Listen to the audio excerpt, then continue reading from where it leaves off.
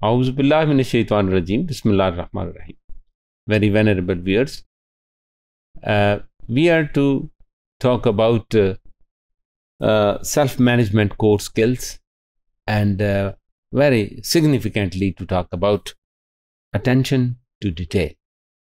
Detail of the task, and we are going to emphasize on the improvement techniques, how we can improve the attention that is being drawn towards the detail of the task.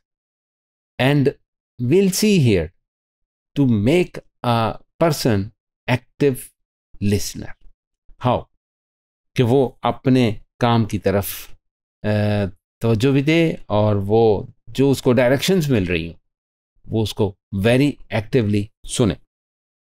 इसमें जो work conversation है, उसमें reporting है, उसमें जो directions हैं, या what ever the machine is saying, sometime machine पे कोई बात हो रही है, what the directions are going on, we to monitor it. And the problem is we to see, enable the child to see, enable a person okay, what is the problem, what is the message behind that problem, और उसको वो देखकर उसको खुद भी ठीक कर सकता है.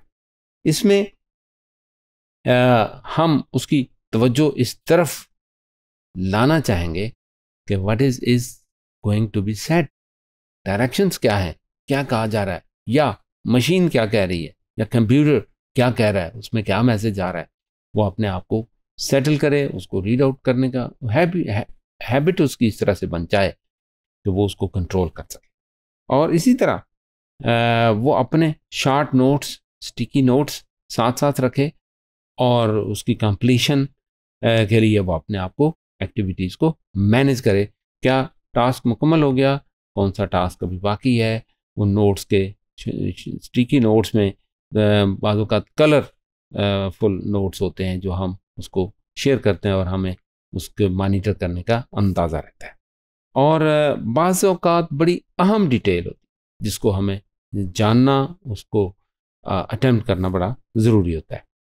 और इसी तरह इसका तरीका फिर यह है कि हम उन्हें कुछ रिलैक्स करने के लिए कुछ पजल्स, कुछ गेम और इस तरह के टास्क हम दे देते हैं, और कुछ क्रिप्टिक टास्क, क्रॉस वर्ड जो है ना वो हम दे देते हैं कि उसको मैच करे, उसमें डिस्क्रिमिनेशन देखे, उसमें और कुछ ऐसी डिस्क्रिपेंसीज जो है ना वो उसको भी देखे.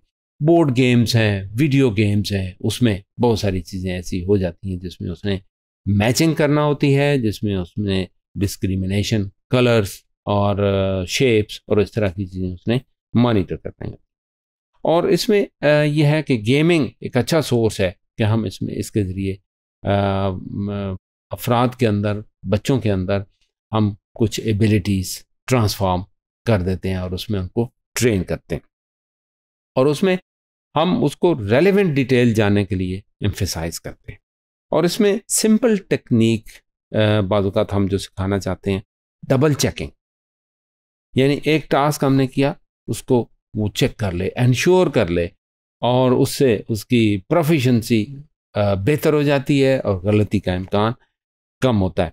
और इसी तरह हम देखते हैं कि अगर फिर भी कोई मिस्टेक रह जाए तो उसके लिए भी वो विजिलेंट रहे. डबल चेकिंग का मतलब हर किसी नहीं है कि हम एक दफ़ा उसको डबल चेक कर लिया और we got satisfied and we never to be vigilant about the error or the mistake that can be happened and occur.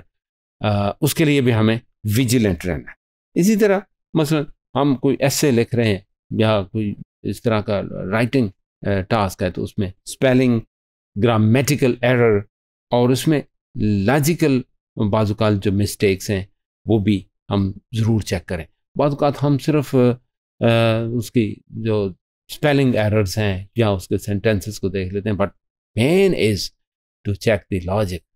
उसका सीक्वेंस ठीक है, जो पहले बात होनी चाहिए वो पहले की जा रही है, जो बाद में होनी चाहिए वो बाद में हो रही है, और उसका सीक्वेंस और हमारे उस टारगेट के मुताबिक है या नहीं है. टास्क की खूबसूरती इसी में हुआ करती है. और इसमें टास्क को ऑन टाइम स्टार्ट करना है, और फिर यह है कि टास्क के दौरान एरर्स को भी देखना है, और अपने स्ट्रेस को भी कम करना है। और ये टाइम का इसका बड़ा आपस में गहरा ताल्लुक है कि हम टाइम को भी मैनेज कर रहे होते हैं। अगर टाइम मैनेज हो रहा है स्ट्रेसेस भी नहीं होंगे, टाइम नहीं मैनेज हो रहा तो उसके ऑफ शूट्स में स्ट्रेस बढ़ जाता है, एक्शंस बदल जाते हैं और कारकर्दगी मुतासर होती है। तो ये छोटी छोटी जो डिटेल्स ऑफ द टास्क हैं we can handle and we can monitor, we enable the child, enable the person. इसी तरह से we can make cut corners and we rush towards leaving some time toward the error. बाज़ औक़ात हम shortcut play करना चाह रहे होते हैं, बच्चे उसमें यह है कि काम को मुकम्मल करना है लेकिन उसमें एरर का चांस होता है। एरर इस लिहाज से कि बाज़ औक़ात यह है कि the individual is going to staple the paper, उसमें यह है कि वो पहला जो दूसरा पेज था वो तीसरे की जगह लग गया, तीसरा जो है वो कहीं और लग गया, शफल हो गया और उसकी तरतीब ख़त्म हो गई। इसका बेहतरीन तरीका ये हो सकता है कि हम बच्चों को ये सिखाते हैं you continuously work and also number with the task के साथ साथ आप उसकी नंबरिंग करते जाएं 1 2 3 4 और उसको फिर आसान होता है कि उसको हम मैनेज कर सकें। और ये छोटी छोटी ऐसी हमारी गलतियां हैं कि हम मुश्किल सवाल पहले नहीं बल्कि आसान सवाल पहले करते हैं, बच्चों को यही सिखाते हैं।